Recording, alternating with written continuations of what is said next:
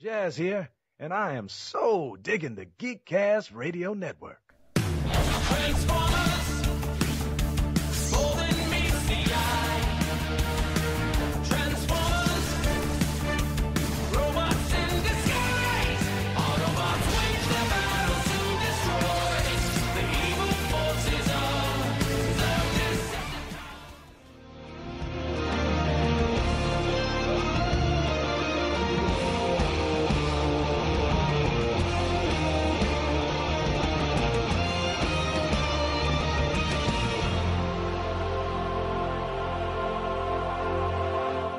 This is Static. When Gear and I aren't fighting bang babies, we like to listen to the Geekcast Radio Network. Hello and welcome to the Secret Origins podcast Tooncast crossover interview.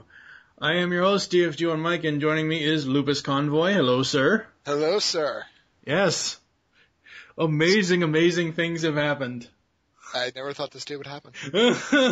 I do wish it would have happened when Secret Origins was still running, when we were still going through our episodes, but I'm super excited. I just finished an interview with Jason Marsden, who voiced Gear in Static Shock. He also voices Max Goof from the Goofy cartoons and A House of Mouse and a Goofy movie and all that. And I had mentioned to Jason that, oh hey, you know, since you were Gear, since you're Static's pal, can you help us out with getting to talk to who we're going to be talking to today? And that is none other than the great Phil LaMarr. It's like the Holy Grail. Yeah. It's going to be so awesome to talk to Phil. I every time I see, he is one of those, I've learned that he is, and it's more so with his live action stuff, his live action television and stuff like that. He is kind of like one of those quintessential guys that'll pop up in anything. I don't know if you saw a few weeks ago. You don't watch The Big Bang Theory, do you? I do not. I know, for shame. I'll have to send you the clip, but they were going to have a guest spot with LeVar Burton. Oh, awesome. And to me, Phil is that type of person that they'll just show up at random in live action television, stuff like that. When I was doing research for this, I had no idea he was in an episode of Wings as Gil the Mechanic. I remember you telling me that, and it was like, Wings? Like, that was a long time ago. Yeah, Phil's just, it's going to be so awesome. So do you have any thoughts before we get to the interview? I'm going to be a little starstruck, but I can't wait. I think this is going to be a really fun interview. Oh yeah, it's going to be so fun. I got a vibe tells me I should be sitting in on this scene for a while. Hello and welcome to the Geekcast Radio Network's interview. I am Mike Blanchard. Joining me is Michael Caminiti. How are you, sir? Doing good. Today we have the great privilege of talking to Green Lantern from Justice League and Jazz from Transformers Animated, as well as like a million other things that he has done, Mr. Phil LaMarr. Hello, sir. How are you? I'm good, Mike. How are you? Very good. What do you have any what current projects are you doing right now? Can you fill us in on what's going on in the world of Phil LaMarr? We're doing more Clone Wars episodes. I play Bail Organa and Kit Fisto on Star Wars: The Clone Wars. We just finished up the ADR on Futurama. But it looks like we might have some more Futurama to do very soon. Awesome. So That's good news. Yeah, nothing on paper for me yet, but there's talk. Talk is always good. It's better than not talk. Yeah, what's the Oscar Wilde saying? It's like the only thing worse than being talked about is not being talked about. Yeah. My thing is, I'd rather get a no than no answer at all. Exactly. Just to get us started, can you give us like a quick summary of your upbringing and how you became a voice actor and got into acting in general? I mean, I didn't realize how much acting actual on-camera acting you've actually done. I just sought out Gil the Mechanic from the episode of Wings that you did. No, I was I was primarily a stage and TV actor for many years. Although my very first professional job that I got my SAG Screen Actors Guild union card on was a cartoon I did when I was in high school, the Mr. T cartoon. Oh yeah. Oh, wow. It was a really, really bad cartoon. It was a Scooby-Doo knockoff, designed to capitalize on Mr. T's popularity. He had a cereal, he had a cartoon. Back then, in the 80s, you merchandised across the board if you could. Yeah, we are Transformers fans. We know all about merchandising. Oh, yes. Exactly. So yeah, I did that when I was in high school, and then didn't really do voiceover for many, many, many years. I would talk with my fellow actor friends about, we really got to get into voiceover, okay, and then never do it. It wasn't until after I was on Mad TV that I started doing voiceover, partially because we were doing animation on the show. We had a lot of claymation pieces that they used the cast as the voices of, and just having that bit of time behind the mic, I think, really helped. When I actually started pursuing real animation. Yeah. One of the Mad TV skits I watched in prep for this was the Thanksgiving episode. Oh yeah. That was yeah. God, what was the name of that one? More or something like that. Yeah, I remember it was written by a woman named Jenna Jolovitz. That was a fun sketch. Yeah. That was really, really funny. Since you kind of mentioned like how much of a transition was it from leaving Mad TV into jumping right into voice acting? Well, they actually sort of overlapped. The people who cast Mad TV also cast Futurama, and that's how Dave Herman and I got brought aboard. And I think that was actually while we were doing Mad TV still. I know Dave was doing King of the Hill a lot at the same time he was doing Mad TV. And I think I'd started to do a couple of shows before Mad TV ended, including Futurama. And Family Guy came out of Mad TV. I do voices on that. The Fox executive who worked with Mad TV had found this young kid named Seth MacFarlane, and she asked us me and Alec Borstein as a favor to do some voices for this presentation this guy was going to put together to try to sell the show to Fox. And that sale went really well. I can't imagine it not. Well, I mean, if you look at where it is now, yeah, all the popularity. Yeah, one of the most successful primetime animated shows ever. If you could still be working on one show that you've worked on in the past, what show would that be? Samurai Jack. Just Good because answer. it was just such a good show. It's the kind of show that I could show to anybody and know that they wouldn't be turned off to it, even if they didn't find it, something that they wanted to continue to watch. There was always something to appreciate. Either it was the artistry, the humor, the action, just the design of it.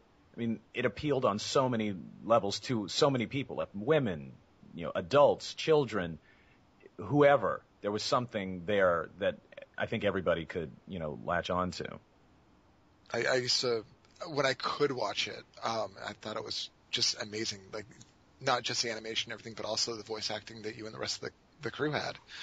And I do have to say that Scotsman is one of my favorite characters. Yeah. Those were just great episodes. On the flip side of that, and I hate asking this question, in general, what are some of your favorite and least favorite shows that you've worked My least favorite shows are the ones where the checks don't clear, and fortunately, I haven't had any of those. That's a good thing. There's always going to be stuff that, you're more into or less into. But there are some shows that I wouldn't watch that I've worked on, but that my kids would love. I mean, and then there's, the opposite. There's shows my kids watch. My kids watch a show called Word Girl, which I just love. I would kill to do a voice on that because it's so much fun. I'm trying to think. There's not really. I mean, voiceover it's such a fun job. Even if the show isn't great, you're usually working with great people. So it's hard to bear the kind of negativity needed to answer that question. Yeah. On the flip side of least favorite, what about some of your favorites that you've worked on? I mean, it was a question for both. I mean, what about like some of your the ones you most enjoyed working on? Justice League, because I grew up as a DC Comics reader. I was not a big Green Lantern fan as a kid. I was a Batman guy. But being able to do that show, and the way they used DC history and comic book continuity and deviated from it, and in fact in many ways made it better, was just a joy as a comic book fan. Because you'd be sitting there reading a script and go, I know where they got this storyline. How many times did I do that? Yeah, yeah. And everybody, the people who worked on it were so talented. Bruce Timm and Dwayne McDuffie and, and the artists. Some of the artists they had working on Justice League were people that I was huge fans of. As a comic, I'm like, oh my God, he's here? Got to take my book and go upstairs. So yeah, Justice League was definitely one of my favorites. Samurai Jack, Clone Wars is great. It's funny because the Clone Wars micro series, I think that actually killed Samurai Jack, brought me back to Star Wars. Yeah, it was just so good. I'm trying to think what other favorites. Futurama, although it's funny because at this point it feels more like just a part of my life than a show. Yeah. I've been doing it for, I think more than 10 years. Yeah. Once you get shows that are like that, it seems like it's a part of everyday life, doesn't it? Yeah, definitely. And I always find that you don't really settle into a character until after you see it fully realized and animated. Because the voice is really only one part of the character. We're part of this huge collaborative. The backgrounds are as important as the voice. No one of them by themselves would really be worth watching. So we all have to work together, and it's always so hard to do a show at the beginning because I just can't seem to get a solid handle on the character. The scripts are always different, but once I see it, like, oh, that's the show. All right, let's go do it. From that point on, which is usually a year in. Yeah. The process is from my perspective is always so much easier. Out of all the characters that you've either voiced or played in live action, what are some of your absolute favorite characters that you've done? Oh, live action? Anything. Live action, voice acting, anything. What are some of the favorite characters of your, characters that you can look back on and say, I really, really enjoyed doing that, or I really, liked where that character went? Well, really, honestly, the most rewarding characters, I think, of course, you ask me tomorrow, I might get a different answer. But Jon Stewart, just because of the breadth of what I got to play as that character. Over the 4 seasons, that's without a doubt the best writing and the best, dramatic arcs that I've, as a performer, ever gotten to play. he was on trial for murder. He was in a love triangle. He had to, with somebody who was trying to take over the world. I mean, there was a lot of really good, fertile stuff to act there. I think my favorite Jon Stewart line is, "And you can kiss my axe." Oh, right. That's so funny. I think the other aspect, the UPS guy, character I did on Mad TV, is also one of my favorites. Just because that's something I started doing on stage at the Groundlings, and again, I got to do the character over time and let it evolve, and that's really rare, that you get a chance to really live with a character and help it grow. Most of the stuff that I've seen you voice in voice acting has mostly been like good guys and heroes and all that good stuff. But as far as I know, you haven't really had a chance to do villainous characters. I could be wrong on that, but what type of characters do you prefer? Good guys, bad guys, serious type of characters or funny characters? I prefer well-written characters, but you are wrong. Okay, well that's fine. I played Vamp in Metal Gear Solid. Oh, that's right. Who's pretty much a bad guy. Yeah, he's pretty much evil incarnate. Wow, I forgot about Vamp. Oh. But I'm trying to think. No, you're right. In general, I think I tend to not play. I don't play as many heavies as I do heroes. Yeah, and when I said that, I was thinking more towards cartoons. I hadn't even thought of Vamp, and then I had found out in doing research, I was like, wow, Phil did Vamp? Holy wow, that's awesome. Yeah, no, I'm very proud of that one because it certainly doesn't sound like me, and it doesn't sound like many of the characters I've played. I mean, there are a handful that are in the same or a similar vein, Sig in Jack and Daxter, Jon Stewart, Chris in Mercenaries. That's another video game. They're in a similar vocal range. Mm-hmm. I mean, they're distinct sounds, but they're all big guys, with deep voices.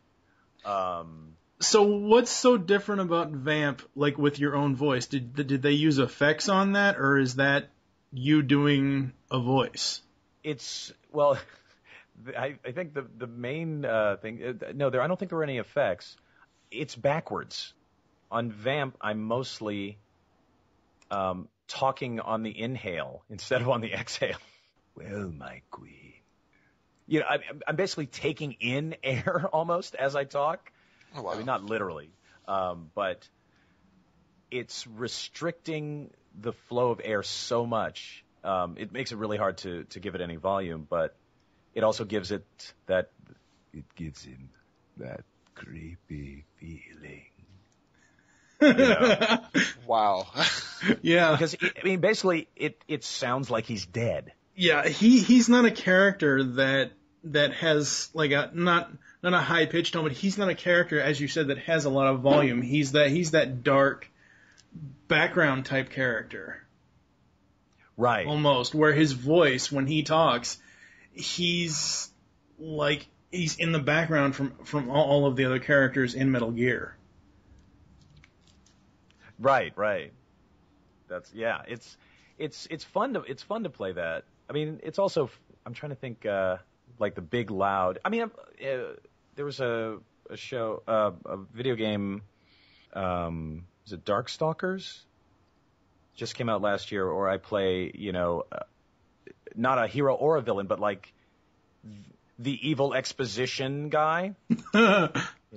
Where's you? It's like the Tales of the Crypt kind of voice. And the best thing about that one was he doesn't fight. So you don't have to do any death screams. Yeah.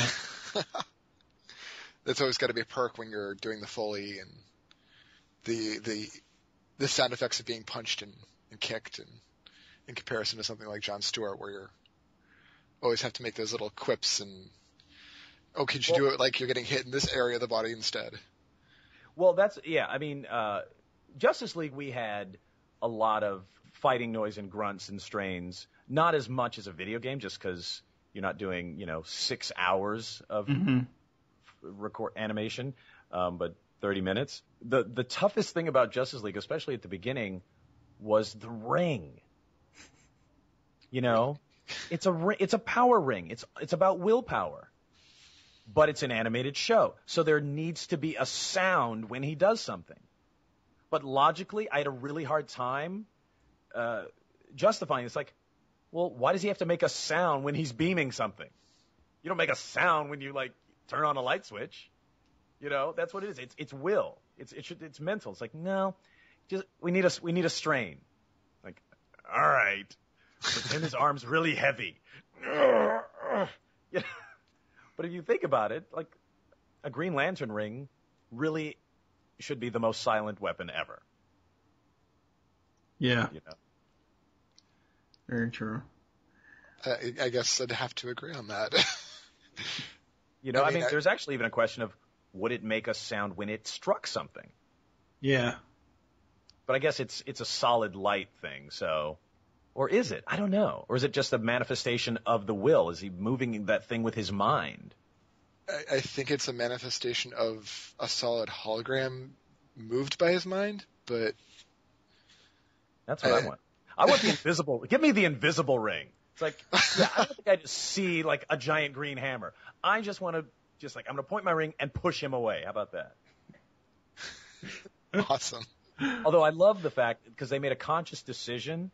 on Justice League, that Jon Stewart did not make shapes. Not until later he didn't, yeah. It was like, because they were, this was a military guy, this was a no-nonsense guy. He's not going to make a boxing glove or a bow and arrow. He's like, no, I'm going to make a beam. If I need to shoot at somebody, I will make a beam.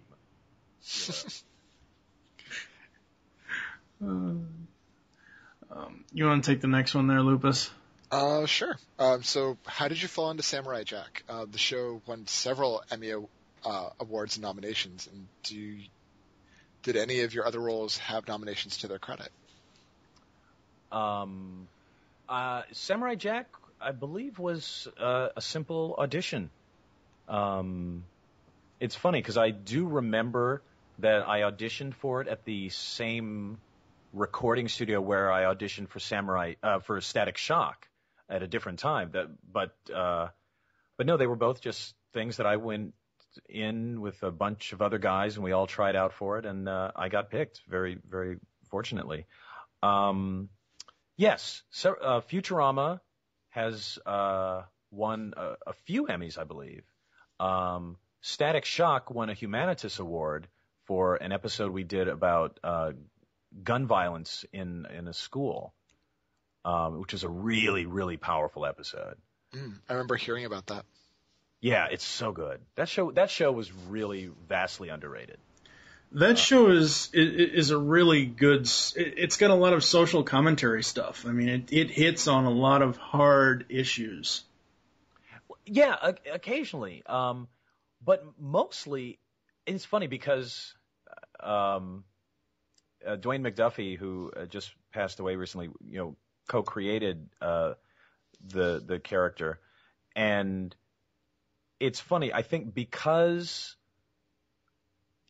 the character was a young black guy, it seemed like it was taking on, or had more of an agenda than it otherwise might have. Because most of the episodes were really just about, him dealing with his life, his sister who annoys him, trying to keep, the identity a secret, trying to impress the girl, but without, many of those storylines could be in a Spider-Man comic. And occasionally we really did, make specific use of, the character's racial uniqueness. There's one episode at the beginning of, I think, third season or fourth season where Virgil, the character's family, goes to Africa. And he encounters an African superhero and an African villain. And it's funny because, again, that could be any character. I guess Peter Parker could have gone to England. It's like, well, your great granduncle lives here, and and encountered somebody. But I think when you make it Africa, people think of it as more of a political thing, But really, most of the time, it was just stories. And certainly that story about a gun in a school could apply to anybody. But I also, what you're talking about, I think, is part of the DNA of the character. Because Milestone, the line of comics that Static came out of, was rooted in a social consciousness. The creators really made an effort to have ethnic diversity and, as well as economic diversity. I mean, they were thinking about it consciously, whereas the vast majority of comic books had that stuff in them, but it was unconscious. Bruce Wayne, a wealthy millionaire, it's like, that's not a comment on Depression era economic policies. Yeah. Although nowadays, I guess somebody might think it was. Okay, so what was your favorite exclamation they had you say on Futurama? I don't know. I don't really have I mean, the one that I remember the most, I think, was the first one. Great Lion of Zion! I mean, after that, you didn't really get invested because you knew it wasn't coming back. But it was really just to see how they were up to the challenge of creating more. I think in the last season, did I even have any? It's definitely tapered off. Yeah. I think the well might be close to running dry. Oh, that stinks. So it's kind of like the Pinky and the Brain, where what's going to happen this week. Right. But I think that I'm sure David Cohen and the writers have yet to disappoint. So I bet you they've got some packed away somewhere. What was it like playing two radically different characters between Static and Green Lantern, even sometimes in the same episode? Like, I know you were adult Static in, what was it? Oh, I should know this. I did a podcast on it, I should know. Once and Future Thing, the Once and Future Thing Part 2, where you were adult Static and you were also Jon Stewart. What's it like playing those two very different characters in the same place, same episodes? Well, oh God, it was always a blast. Anytime I got to have the characters cross over, because GL came into a couple of Static episodes, and Static went into I think one GL episode, Justice League episode. And although the biggest challenge was the one you're talking about, because for me, I always want the voices to sound distinct. Right. It's funny because a lot of people say, "Oh, I can always tell when it's you," which I appreciate the spirit of what they're saying. Like, "Oh, thank you," but really, in my gut, that's the worst thing for me to hear. But I won't tell you that, because honestly, every time I see you do, I've seen something you've done, I'm like, well, wait, that was Phil LaMarr? No way. See, that I love to hear. That I love, because I really do, strive to not go over the same ground. Right. But it's difficult. I mean, the human voice only has so many, variations. So when I had to do Jon Stewart and an adult Static, I mean, Jon Stewart and kid Static, that's easy. That's cake. That's, you place one down here, and that's, that's a very low. And the other placement is real high. I mean, even if I didn't make an effort to separate them, those two voices are going to sound different. Yeah. But now you say, well, take this voice and make them 50 years old. It's like, oh, okay. So I've got to figure out what that guy sounds like grown up. And not only grown up, but aged.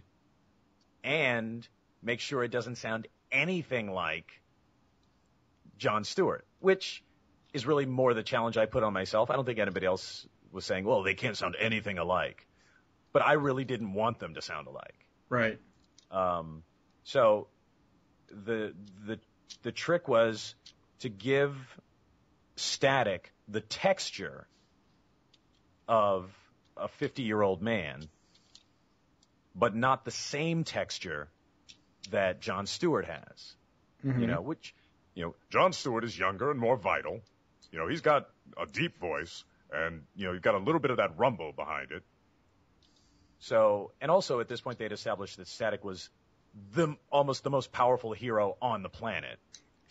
So I got to take his energy down to, something like almost godlike. He's not expending a lot of energy. So I made him a little calmer, and I made his speaking voice, I pitched it made it a higher register. Mm-hmm. Because My thinking was, if you talked like this when you were 14 or 15, Your voice isn't suddenly going to go down here. your voice is just, you're going to grow up, you're going to become a man, you're going to start, talking, as an adult, And then you'll slowly become older and add a little texture. But your voice won't get lower. It'll just become a different voice. That's so cool. That's amazing. So that, and fortunately, I was pretty pleased with how it turned out. We talked earlier about your ties to Star Wars. As far as the Clone Wars, did you try to do a Jimmy Smits impersonation for Bail Organa? Or how did you make it your own? No. The idea was to do Jimmy Smits because they wanted the characters that were established in the movies to be carried over into the animated series. Although I think they've all shifted over time. I mean, when James Arnold Taylor started doing Obi-Wan, he was consciously doing a Ewan McGregor impression. Mm-hmm. But I would venture to guess that if you played what he's doing as Obi-Wan now up against Ewan's Obi-Wan, it probably sounds fairly different. Right. And I'm sure the same is true of my Bail Organa. We've all basically we started with, the voices of the movie actors, and then as you get different storylines and they do different things, the voices change, Well, Kit Fisto, fortunately, didn't have a voice in the movie. He was played by a woman. It's funny because you look at Anakin in Clone Wars, and there's not really a disconnect. You don't think, hey, that doesn't sound anything like the Anakin in the prequels. Maybe it's because, I don't know, people maybe aren't as invested in the Anakin in the prequels vocally. But, yes, I was doing my best Jimmy Smits impression. Captain Antilles, these droids will go with you. And I want the protocol droids mind wiped. That's awesome. Oh, wow. That's so awesome. Okay, so how do you feel about zombies since you are on the Walking Dead motion comic? What's funny? I've never been a big zombie media person. I remember playing Resident Evil early, like 2 in the arcade and stuff, and, being appalled by the voice acting. But I'm not big into zombies, but when I started reading the Walking Dead comic, it was just hands down one of the best comic books of whatever kind I'd ever read. So because of that, I was really excited to be involved in the motion comic. Just to be involved in Walking Dead in any way, shape, or form was a pleasure. Cool. Very awesome. We are both huge Transformers fans. I think that's a little bit of an understatement. Yeah. Well, considering my screen name is TFG1 Mike, yeah. Right. Did you go back and watch any of the Generation 1 Transformers episodes to see what Scatman Carruthers had done with Jazz to get your own unique style for him in Transformers Animated? Did you watch any of the previous incarnations of Jazz, or did you just bring your own thing to him? Well, No, I did not. One, because they said they didn't want it to sound like the old jazz. Okay. And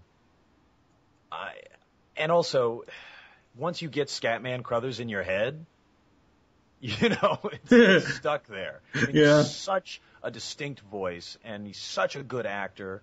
It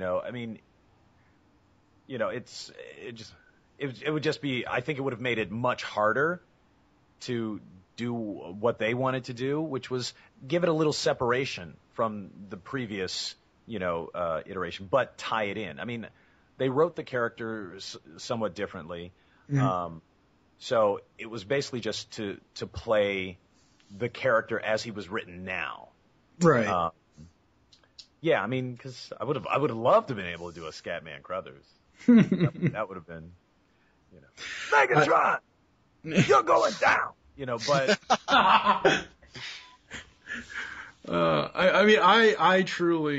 I really, really love what you did with Jazz. I mean, I love Scatman's version for what that was in that context of the old cartoon, but just what you did with Jazz was just awesome. Oh, thank you. Yeah, I mean, they had a really cool take on it and a really specific idea, and it was fun to just bring that to life. I'm going to put a link in the chat here to a website for an action figure. Do you own any of the action figures of the characters you've voiced or done at all? Let's see. I have a Jon Stewart somewhere. Now, what I've linked you to... and I have a Samurai Jack maquette. Oh, cool.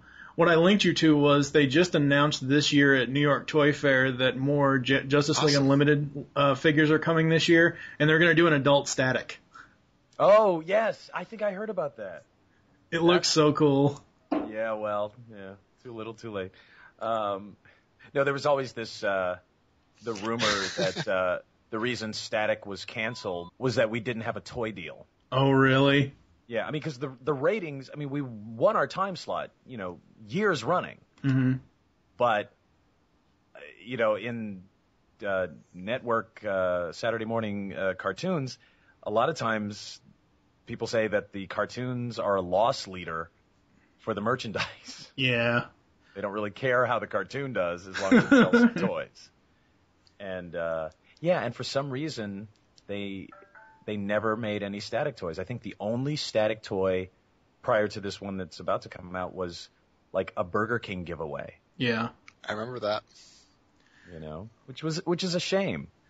Yeah, I would have loved to have seen, especially in the JLU style of figures that they have for the Justice League Unlimited toy line now, even though that toy line is ending this year, I would have loved to have seen like a Static and an Ebon and a Gear, and Gear could have backpack as an accessory. That would have been so cool.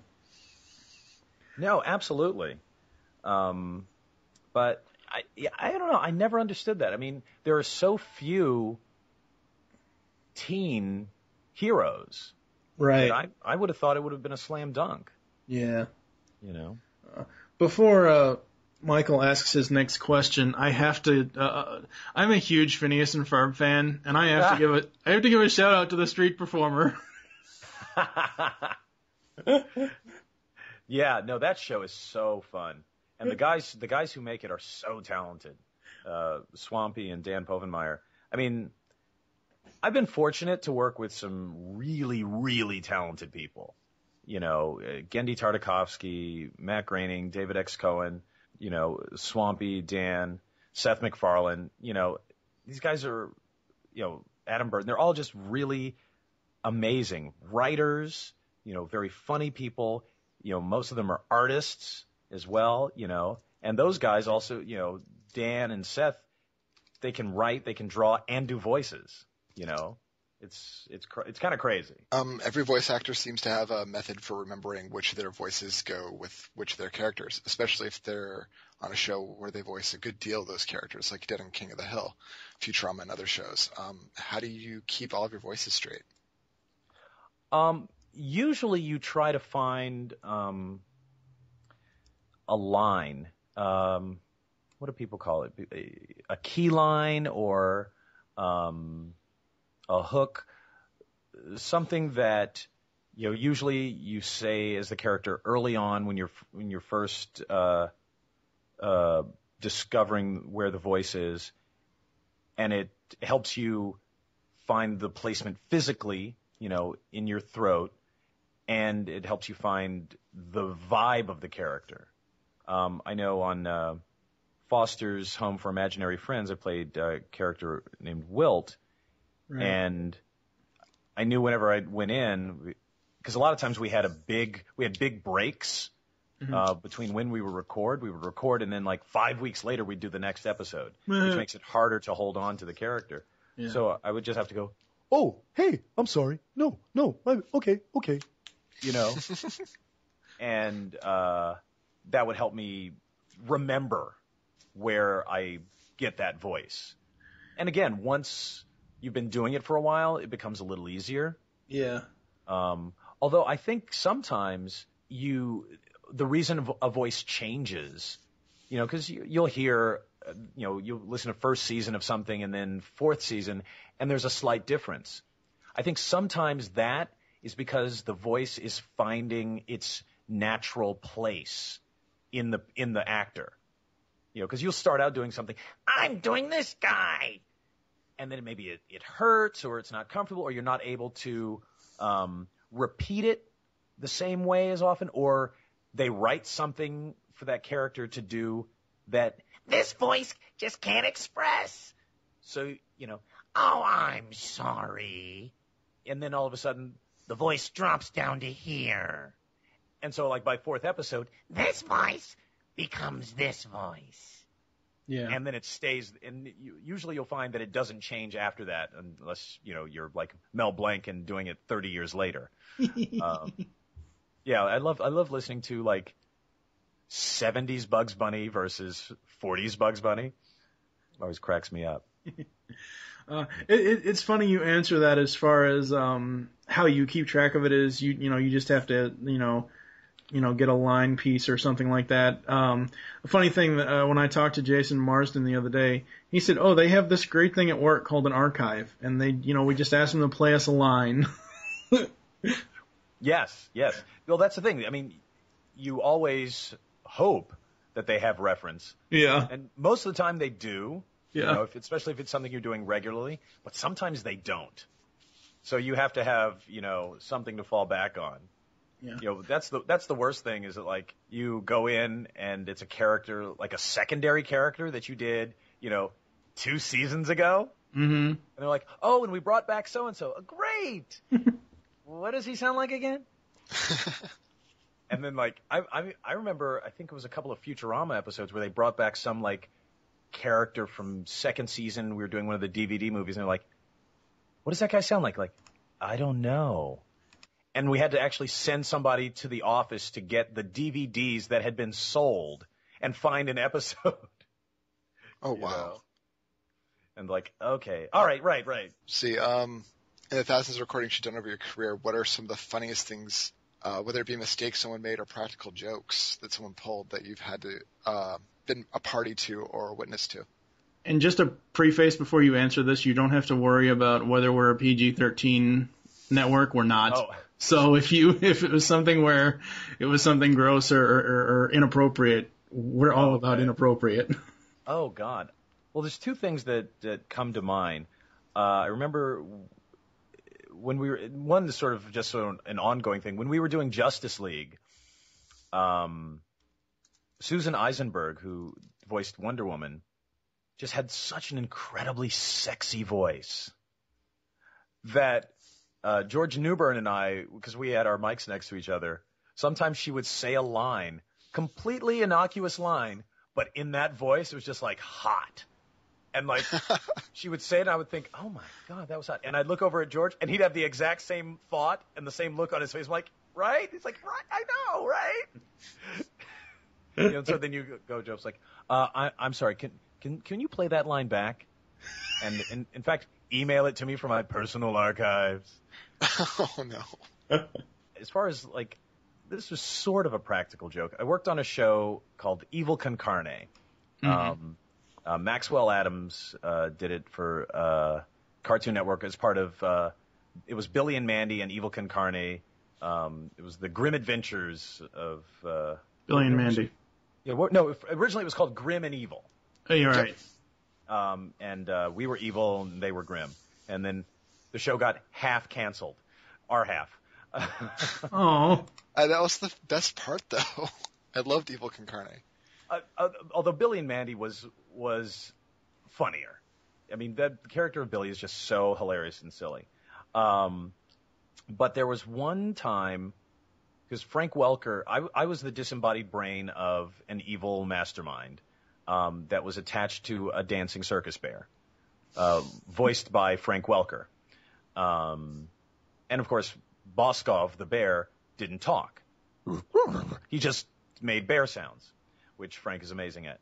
And I remember after one record, Frank was saying, "Oh gosh, everybody here is so funny. We should do an improv episode where everybody just gets to, really just play." And then they did it. We came in one day and Adam said, "Guess what? We're doing Frank's improv episode." And I turned to look at Frank. It's like, "Oh great, yeah, it's fine for you. All you got to do is grunt and growl. The rest of us actually have to make up shit." But there was one beat in the improv episode. Because what they gave us was a sheet with basically, this is a scene where these three things happen, and then there's another scene where these three things happen, and then we would just make everything up within that context. And I remember at one point, Hector Con Carne says something to Boskov like, "Boskov, why don't you," and it was like this long, like, "juggle that chainsaw while running around the base of the tree and doing the tumbling act." Like some long series of things that the bear had to do. And, normally, because I'm an improviser, normally you don't do that because that's fuck you improv. That's labeling your partner with something that is, if not impossible, incredibly difficult to do.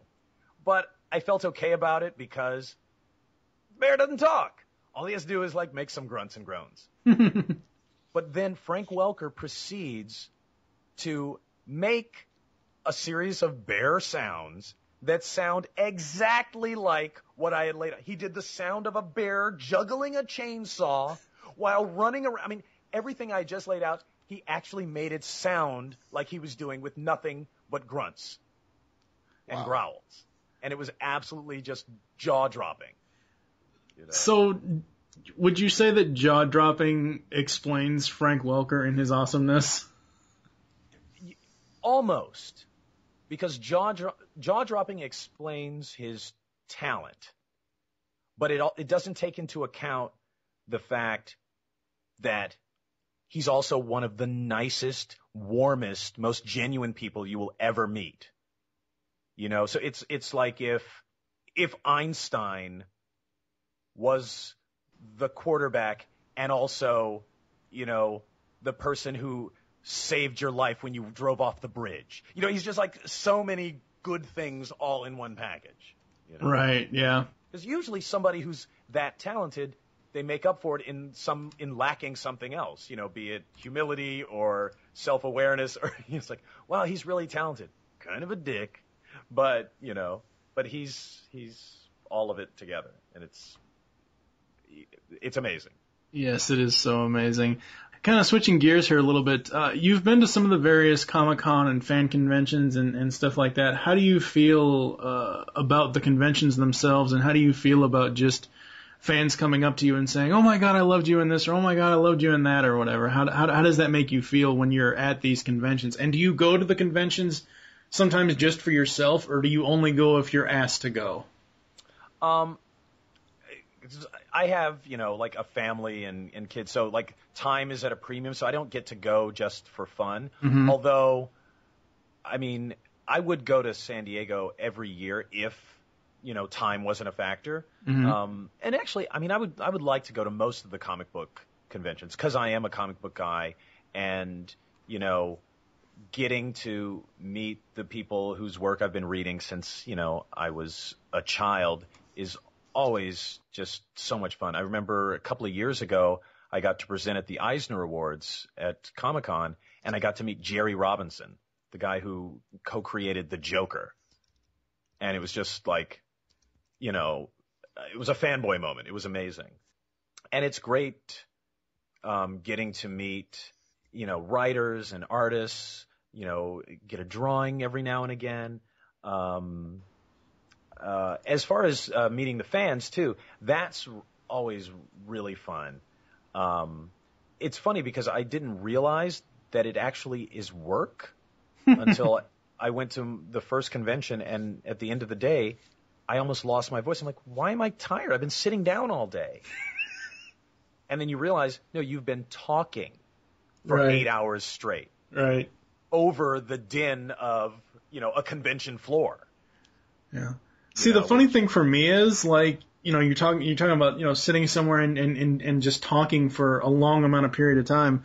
Last year's San Diego, I wasn't able to go, but a couple other podcasters and I got together, and as the news came in from the convention, I sat through and talked through an entire 6-hour podcast. Oh, wow. Covering what the news was that came out of San Diego Comic-Con last year. And wasn't it taxing? Honestly, no. No? For me, I don't know, for some strange reason, I can sit here and I can podcast and I can, as long as I have stuff I can talk about, I can sit here for hours on end and just do it. And you never get your I've voice never doesn't get lost my tired? voice. Great. I've been podcasting since 2008. With Geekcast Radio Network, we produce anywhere from 5 to 12 podcasts, sometimes weekly. And I'm a voice on most of them. And I don't know, it's something where I've never, ever lost my voice in the last 3.5, 4 years. Right. Well, I mean, no. I mean, it takes a lot to actually lose your voice. Right. Although, I mean, honestly, for most people, and because it's funny, because a lot of people will talk about voiceover, and it's like, I can do that. I talk all the time. And because we do. All of us talk. You know, Yeah. the vast majority of us. Right.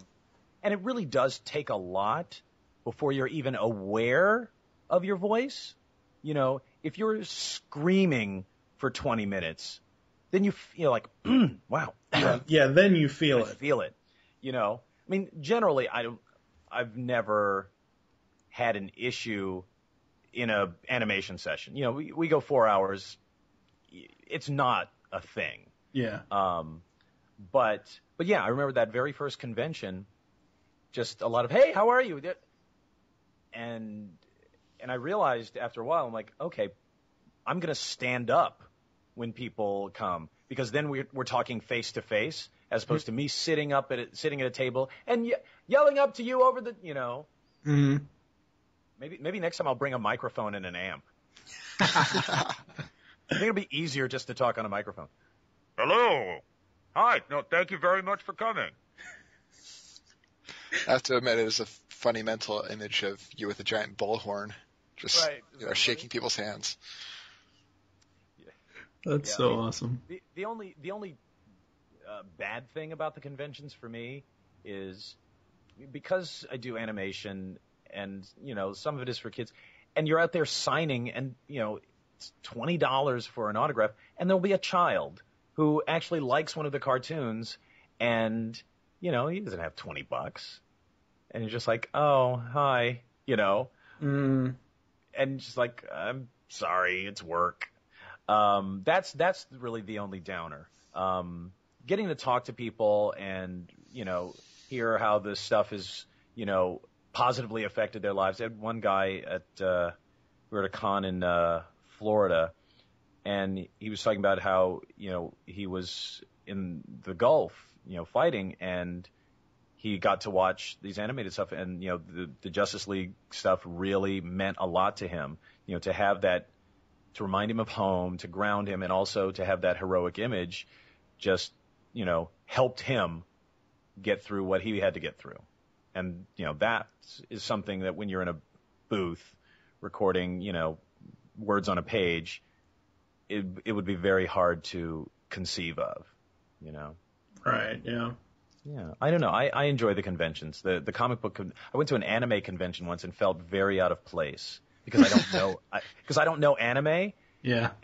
And it's funny because it sort of made me feel like a civilian at Comic-Con.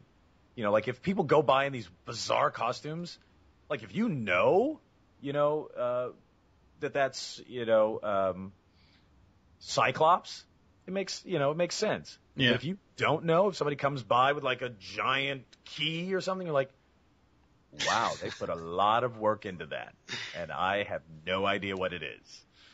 In doing research, I just searched your name on YouTube, and it came up with, I don't know, a convention from 2009 that you were at, and it was somebody interviewing you, and I almost thought, wow, it's going to be like, they're interviewing him, and all of a sudden, Maurice LaMarche pops into frame. And it's like, oh, wow, it's like impromptu voice acting session. I thought that was so cool. What is some advice you could give for people that want to get into voice acting and stuff like that? That's a tough one because everybody's path is different. I mean, I have friends who started out as stage actors. I have friends who started out as singers, friends who started out as recording engineers, and found their way into voiceover. Some people have really distinctive voices. Some people have really great performing skills. And it's about, strengthening your weaknesses and accentuating your strengths, whatever they are. So it's really hard to give general advice. My Facebook fan page, because I get this question a lot, and I've tried to turn the discussion board into kind of a clearinghouse of information. I've asked, my friend Tommy Smeltzer, who started out as an engineer and got into voiceover, he says the first piece of advice he gives anybody is read out loud for an hour a day, every day for 3 weeks. Then come back to me. Right. And which is really good advice because one, that gets you used to using your voice, hearing your voice, right, and reading. And the thing is, if you're not reading that with any sort of inflection and, attitude and acting, you're going to get bored way before you finish that hour. So you're going to have to get good in order to finish the exercise. Right. And he said he's never had anybody come back. But there are a few things. There's links to Steve Bloom has something on his website. Dave Mitchell, Keith Ferguson. They all have their answers to that question, and I think the amalgamation of that knowledge is better than any one of us giving our take on it. Because getting five answers, parts of each of those will apply to you. Whoever you are and wherever you're coming from. Right, yeah. Are there any upcoming projects that you'd like to tease us with that you're going to be working on? Like any new stuff that's in your world, whether it be real, live action or voice acting? Let's see. We're doing more Clone Wars, more Futurama, more Family Guy. For people who are in LA, I'm doing an improv show in April and May at the Groundlings Theater called The Black Version, which is a group of improvisers, myself, Gary Anthony Williams, Jordan Black, Cedric Yarbrough from Reno 911, Danielle Gaither from Mad TV, we'll take a suggestion of a classic or iconic movie and then do the black version of it. And it's been selling out. It's gone really well. It's a really funny show. Very politically incorrect, but a lot of fun. What else is going on? I'll be... I think that's it. I just worked on Jason Marsden's web series, Space Guys in Space. Not sure when that's going to be posted. But I believe... Gosh, I don't know if there are more Avengers episodes coming or if there are still more to air. Right. And there should be, I think, a few more Young Justice episodes that haven't aired yet. Yeah, because you play Aquaman in that. And Double X. And Double X. Okay, cool. You mentioned your Facebook fan page. Where can people? Is that where people can interact with you online, or Yeah. any other avenues online that people? I'm also on Twitter at Phil LaMarr. One long word, 2 L's in the middle, 2 R's at the end. Right. I like that. Maybe you should stop talking about at Phil LaMarr in the third person and just ask him for the interview. That was your reply. It was funny 'cause actually, Mike, you had you contacted me in the past? I had contacted your agents, your through DPN. I had contacted the people there, and they had said, "We're sorry at this time, Mr. LaMarr just doesn't have time." And I had sent you a couple of previous emails to your website address, and I just find it funny because I was like, well, I just finished recording the Static Shock episode, and I really wish we could have gotten an interview with Phil LaMarr, and well, here we are now we've got you. I know. Yeah, and I'm sorry that the timing didn't work out prior to now. Yeah, it's all right. We would like to thank Mr. LaMarr for taking the time to chat with us here in this special interview. We will ask you to hold the line, and we will be back after this. Now somebody, anybody, everybody scream! There's squirrels in my pants! That girl's got some serious squirrels in her pants. There's squirrels in my pants! Tell me what's making you jump like that. Ain't got no chickens, ain't got no rats. Squirrels in my pants! S to the I to the M to the P, then maybe you can be moving like me. Wow.